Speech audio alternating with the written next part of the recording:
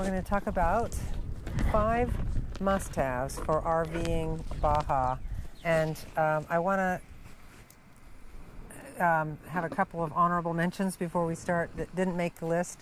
One is this camping book, this Mexican camping book by Mike and Terry Church. It's awesome, trust me. Thank you, Aunt Elaine and Uncle Don, for loaning that to us. Indeed.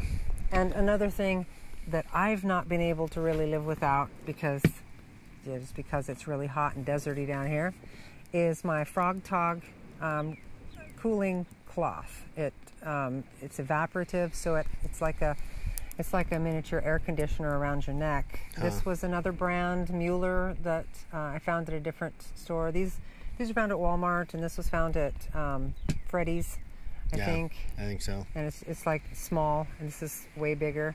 But these are just awesome. And both of us have used them, and they're just, sure, yeah. If you're overheating, that's gonna cool you down. Yep.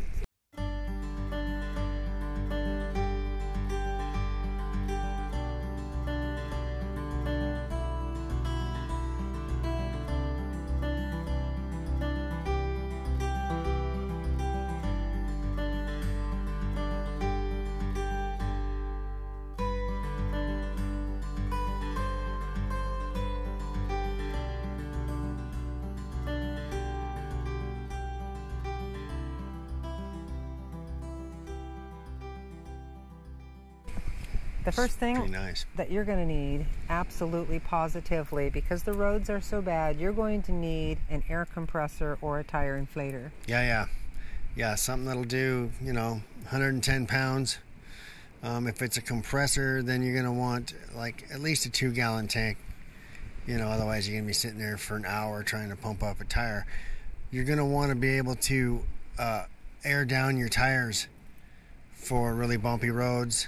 You're going to want to know your weights so you can know how far down you can take them and still be all right, because you run too low of a tire down a road, it's going to overheat and it's going to fly apart. So that's no good. So know your weights on each one of your wheels if possible. Get a tire chart from your particular vendor, for your particular tires. You can get them all day long on the internet.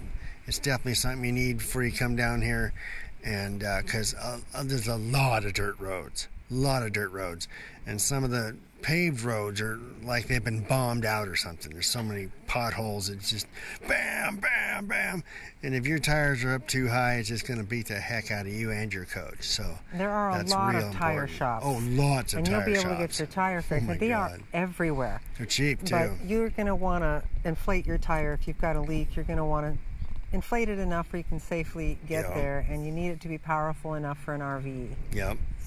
If you're in your RV, coach. These are usually running, 80, 90 pounds of air, and the little one for your car is not going to be able to do that. It's not going to be able to push that. So check out our video on what to do if you get a flat tire in Mexico. Yeah.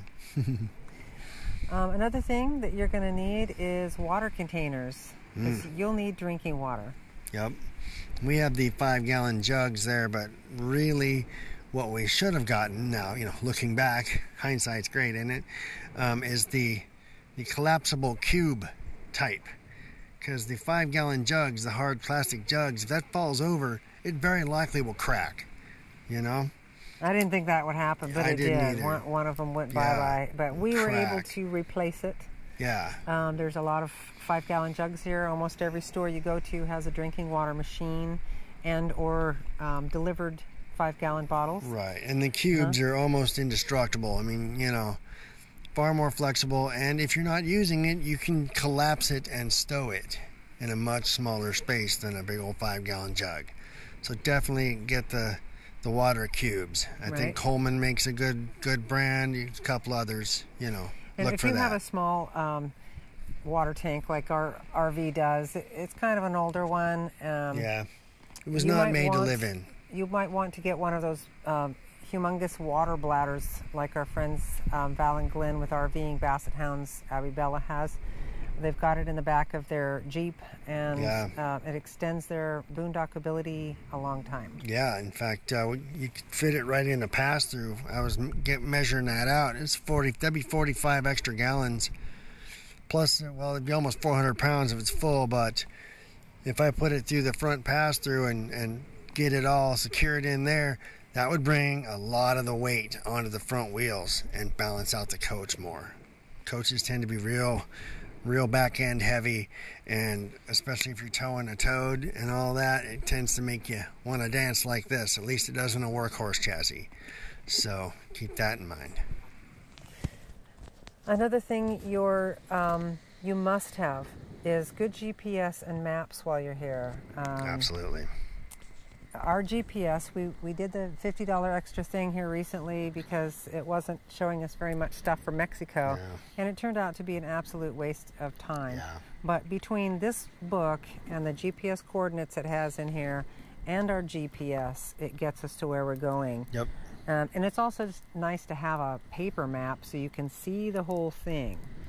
Like the couple of apps I have on my phone, they work offline and they're fantastic, but you can't really see the whole thing. I mean, it's a phone, so you can't see the whole of Baja. It's nice to know where you're at in relation to other things. But Virtual Maze has been a good offline app, and the other one that we use all the time is just called Map of Mexico offline. Yep. And both of them just work really well for being able to tell you how far it is to the destination town that you're going, and it uses your phone basically as a GPS. So make sure you get some offline ability on your map. The more ways you can, the better. Multiple redundancy. That's the whole thing with RVing. Multiple redundancy. Many ways to get something done. Because if something fails, well, here you are. Now what? It's pretty rugged here, pretty primitive here, so you're going to want to be prepared with stuff. Absolutely. One of the things that you're going to need, because there are a lot of insects here. There are a lot of mosquitoes, a lot of ants, a lot of flying bugs, a lot of creatures that want to get into your RV and make their home there. So you're going to want to have some, what is it?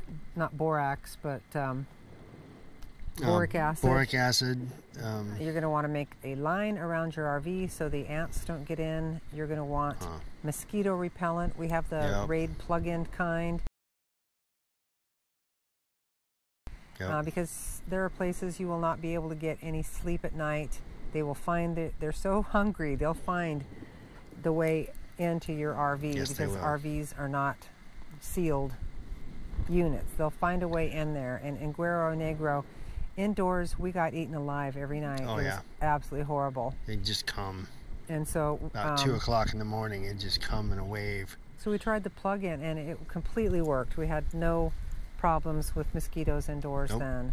Oh, gone. Yeah. It was awesome. You might want to bring a mosquito repellent that you put on your skin with you. We bought some off down here, and it just doesn't work at all. No. It's not deep woods off. And it's like for kids and stuff. And you may want something natural too that isn't poisoning you. So bring a bunch of it from the States. Once again, multiple redundancy, right? Mosquito netting wouldn't be a bad idea either for like over your bed. Yeah, and there are some bugs that just make their way in for no good reason. They're just in there. In Guerrero Negro, we had these icky brown bugs coming in, and apparently for no reason. And down here in Baja Sur, we have a similar bug, a lighter color, coming in for no good reason, and it's just grossing me out. I mean, just I wants don't to like insects. hang out on the ceiling. It's easily killed. And no matter what we do, we can't seem to get rid of them. I don't know. Yeah, they don't care about mosquito repellent things or any of that. So whatever. Yeah. So we're not really sure what to do about those, but we do have a fly swatter, and that works pretty good for those things. Or just, tissuing them off. Just grab a piece of tissue and just crunch. Into the garbage it goes. Yeah. But we have discovered that we had been turning on the outside light for security because we're alone on a free beach.